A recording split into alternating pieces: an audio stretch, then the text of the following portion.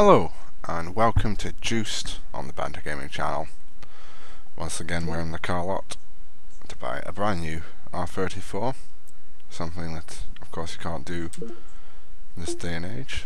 $54,000 well spent. Now hopefully this will get to be our first class free car. I've went prototype part hunting and we'll see if we can push her far enough to probably compete in that class. It's going to be very expensive, of course, but totally worth it in the end.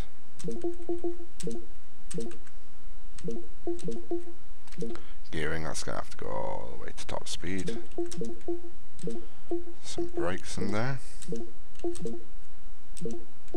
Now a prototyped car, but we're still not done.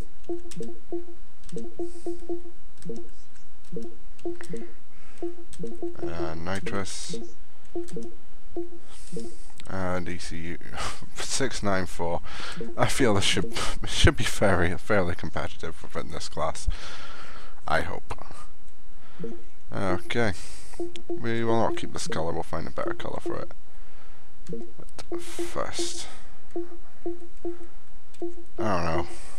The real side one will most likely offer the best downforce, despite the fact it's... yeah, I couldn't even say what that would do to the aerodynamics of it, so I'll just go for the Bomex one again. Hood, whatever this is, we'll have it. Wheels, I feel some BBSs are in order, the GTs. Oh, for the real side skirt. Largest wing we can, and the real side rear bumper. Fantastic. We'll put that prototype decal on it. Tint windows, new gauge, sound system, and we'll go for the horn again. Okay, so what sort of colour would suit this? Maybe we should just make it orange. Try and make it orange. It's a bit of a guessing game with this. It's kind of gold, but...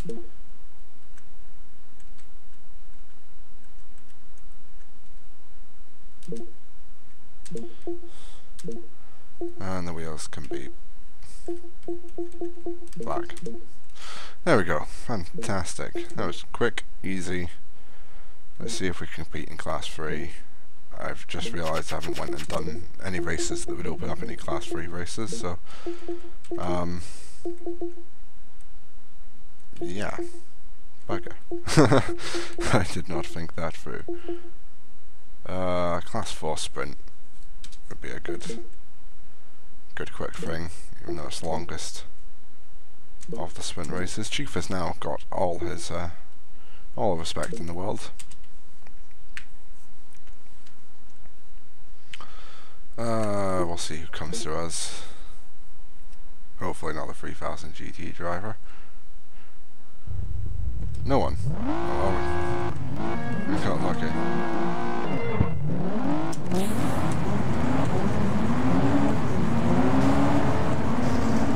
Every time in this car.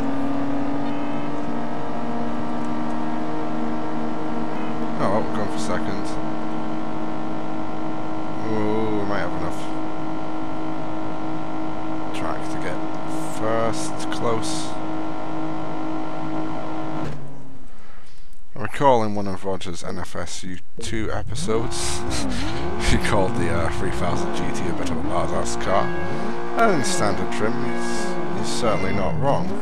I mean, with four-wheel steering and every luxury under the sun, it's not exactly what you could call light, but it's certainly something that when a tuner takes it and knows what they're after, they can turn it into a fairly capable track car.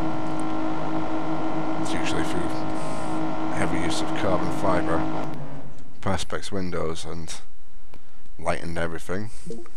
Race spec radiators, fuel tanks and batteries. But the end result is It's certainly not a lardy car. On par with a Supra, really.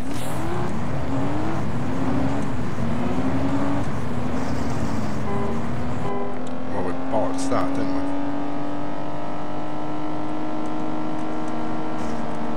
Could have done well hitting that wall. Oh well.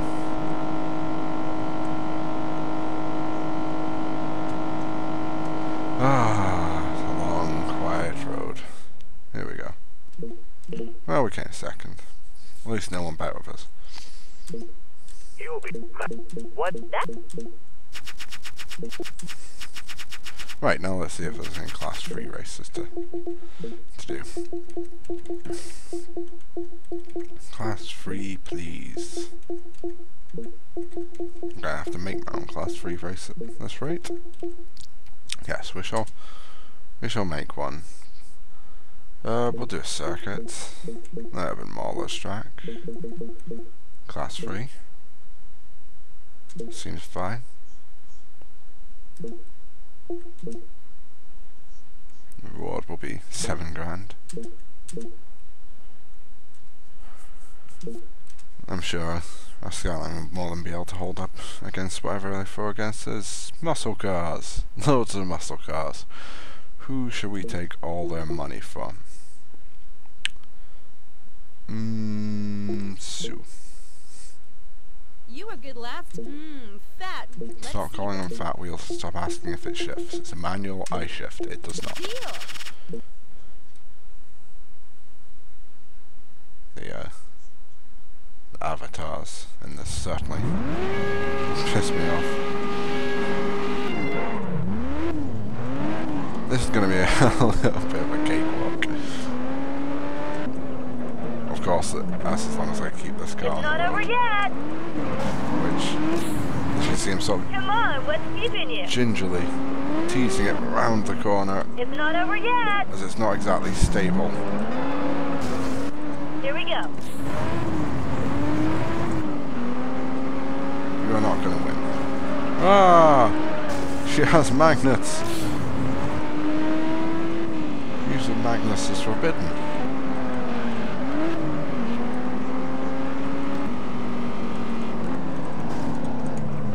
It's not over yet. Oh. It's going to be an expensive race. Pro-type parts all Hey, around. watch out.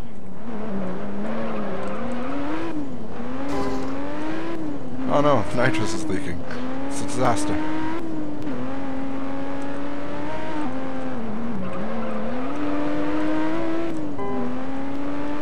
Well, that corner went well.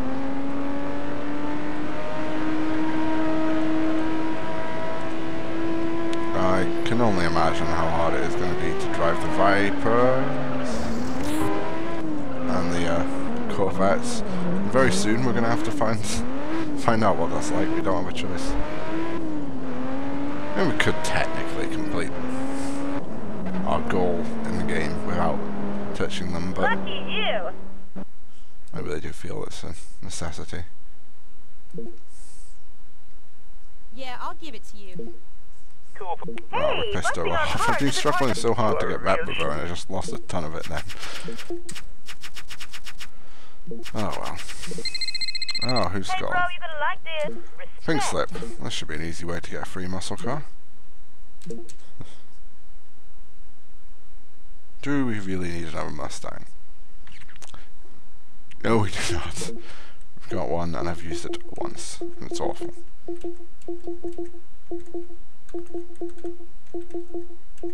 Something interesting. Come on.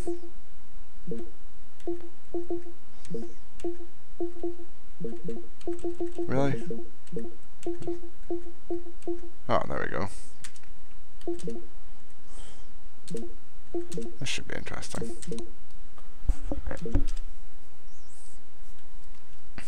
Benson drives an orange Skyline for 15 minutes. That's the name of this episode. A couple of vets there. I'm interested to see how they fare against the vets.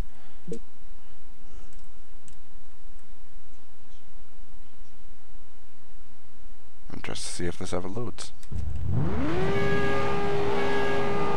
I'm definitely going to blow my way off the line. Well, that's not always the case against the vet. Anyone familiar with that infamous video of the eagle tail on drag racing the Lincoln-Felter Corvette will be well aware that just because you have all-wheel drive does not mean you're going to blow them out the hole.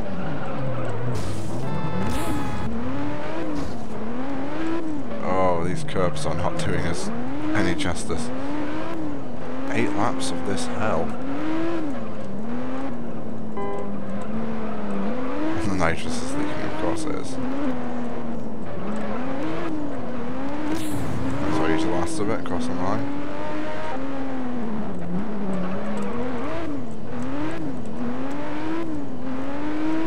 We part the corners so quick that as long as we don't bollocks up the corner itself, we don't have too much to worry about. Good news, everyone, by the way. For those of you with a keen eye, you may notice that this video is not 30 frames a second. Well, it will be, because YouTube pretty much allows nothing other than that. But, yeah, the game doesn't look like it would if you were playing it yourself on your PC at 30 frames a second or more. That is because it's not. It's like, oh shit. Fucking curves are really screwing me up here. That's because it's actually running at about 28 frames a second. Doesn't seem like much, but it really is enough to make an actual difference. And when I'm racing outside of recording, it's a massive shock to me when I start recording and everything feels quicker, which is the exact opposite of what you'd expect from a drop in frame rates. Usually feels slower, nothing's going as quick, nothing's as smooth, but that's exactly it. It's not as smooth. It creates a blurring effect, in this game at least, which somewhat increases the feeling of speed. That may have been a bit harsh there. But, yes, that will no longer be the case after this episode. It shall all be how many frames per second I get from my new PC, which at the time of recording this episode will be tomorrow. The time of this episode's released will have been 3 days ago. Man, recording YouTube videos is a major mindfuck for a sense of time. And after this race, I am so much raising the suspension on this thing.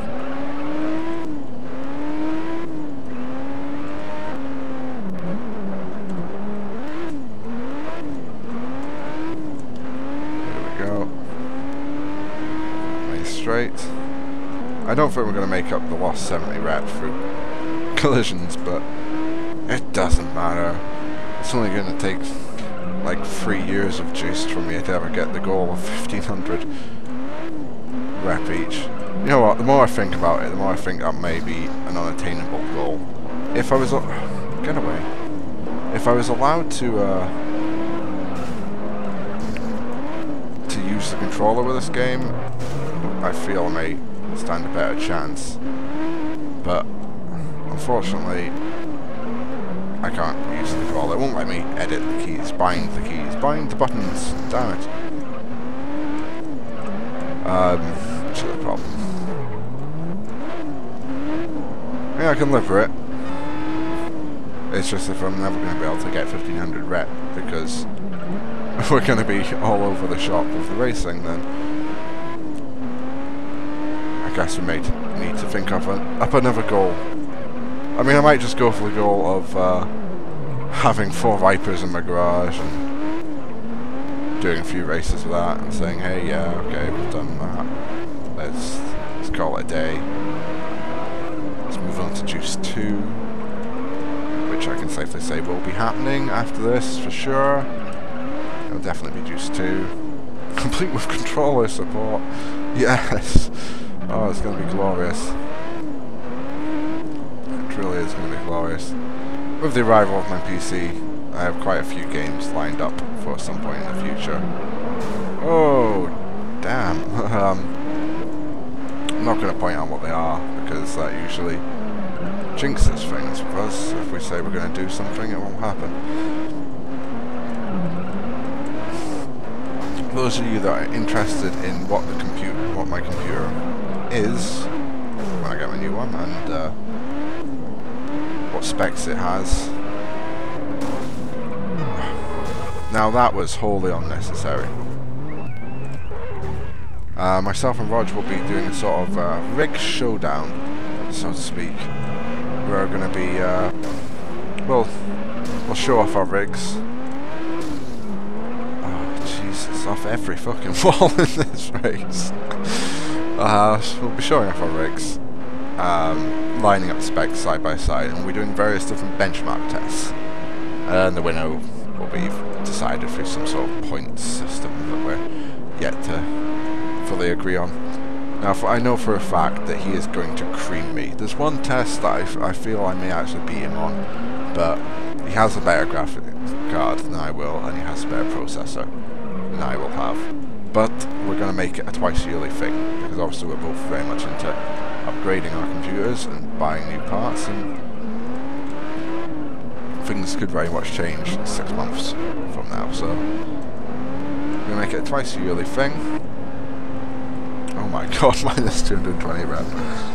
Yeah, I'm going to make it a twice yearly thing, and it'll be a nice little thing for you guys to see, because you know, occasionally people get asked what rig you're running, and rather than explaining everything, it's nice to direct them to a video that explains it all. Okay. Oh my god. Oh, that is awful. Oh well. Okay guys, that's all for this episode. Thanks for watching, and remember, next episode will be running at full 30 or more frames per second, and probably more AA. Not that you can really notice it in a video. No, you can't really notice more than 2 times AA, but I'll probably be knocking it all the way up to 12.